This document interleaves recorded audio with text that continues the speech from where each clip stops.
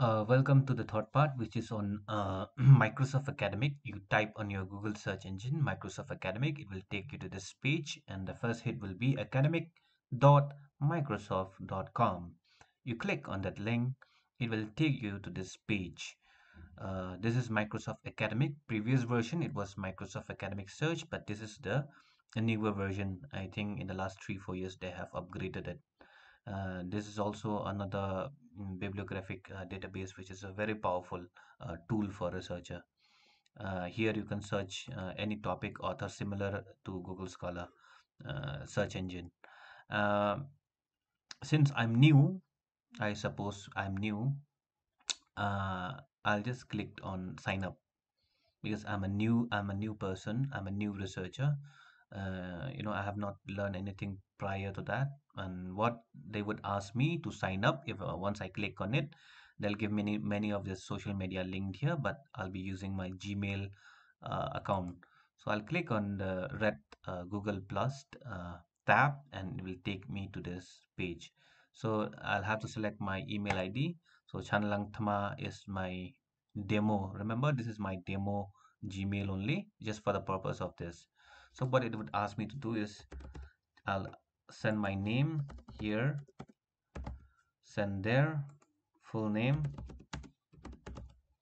and ORCID ID. I can give my ORCID, I cannot give my ORCID, it's up to me. Or I can add it later. I can just save the tab, and then they will process all the information for me here. So almost done, but they ask me for at least three entities before they can personalize my page. So what I would do is I would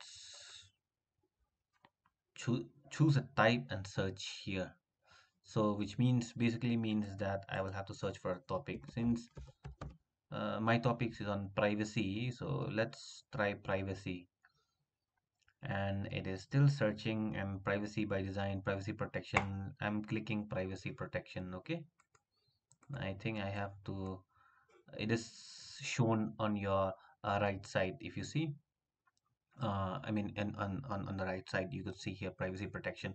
I'll search again, seeking behavior of information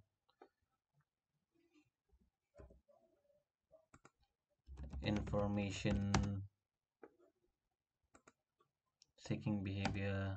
It doesn't show anything. Information needs. Yes, it is there.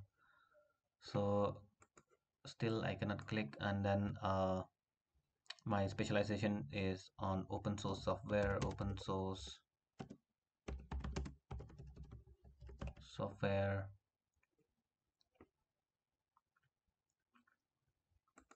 So there it is. I have to add at least three entities or three topic of my specialization. Then I can click the button here, finish. Click on the button finished.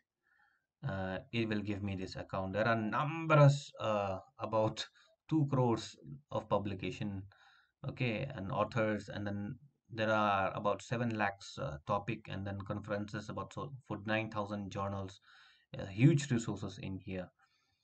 Uh, so this is my profile now, and this is my reading list, this is my citation list. Since I don't have any citation, I will not be having anything at all. So now,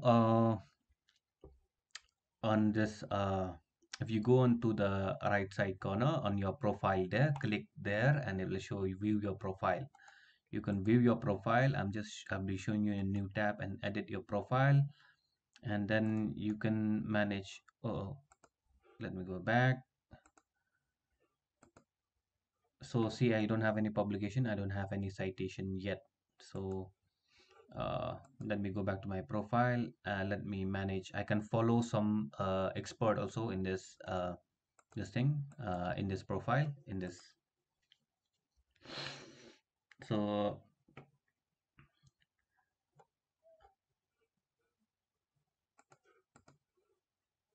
no author found, you have not made any claim. So what I would do is I will just suppose I am just for demonstration purposes, I'm typing as ready. Suppose I'm this person. So this person has about, suppose you are that person. I am that person. So I'll just, instead I'll write my name since I'm showing. So see, there is one publication which is reflected here. So I can just click here, click on next, and then I can save this, claiming 1 out of 1 paper. So I can claim this paper, that this paper is actually mine, and clicked on save button. So that is how you claim paper from Microsoft account. And let me view my profile. So in you basically, what you can see here, option publication from follows. It will show all the publication from the people which you actually following. So since I follow open source, so it gives me all the paper on information need, open source software. So related to my expertise, area of specialization, it gives me the title in my front page here, in my profile main page. But I can also search for other paper which I have written, or by author, or by name of a journal, or by name of a article. I can click here on the search box, I can search for those, I can claim them. So that is how if for example, I just clicked on here, this is one paper related on on open source software, on my area of specialization. Now, if this is my paper, I will just click here, claim. I can claim because I have already logged in here. You see, this is my account.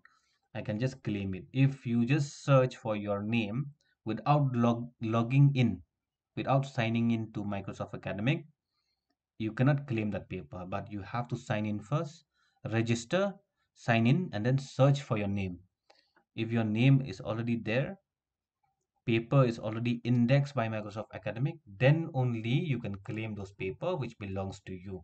So here you can follow new citations, new citations with new publication which cites you, or citation from the one which you have followed.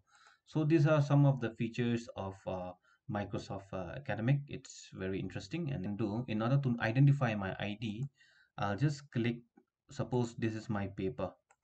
I just click on this article. Now on the URL here, you will see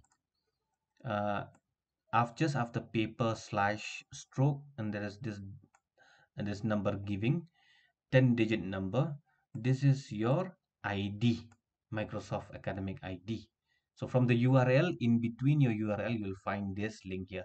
You just, to know this, you just click on the one of the paper which is published by you, and you will find that any paper will have that. So that is how you get your academic ID.